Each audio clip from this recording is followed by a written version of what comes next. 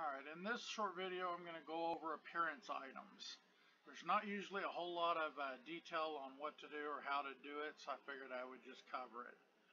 Depending on which act you're in the Survivor's Enclave, you're going to come over by the Artisan and you're going to go to one of these.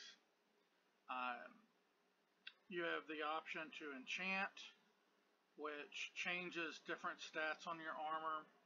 Transmogrify, which allows you to pick a different appearance. And you can click on the appearance and it'll show you what it looks like here on this side. And then you spend gold to transmogrify that appearance. You can also dye the armor. So you can choose a piece of armor and then you can change the look of it. So that you can just pick an appearance you like, and then you could just change the look to whatever you want. Spend a little bit of gold and it becomes permanent as long as you have that piece of gear. Your transmogrification and your dye only apply to the piece of gear you apply it to.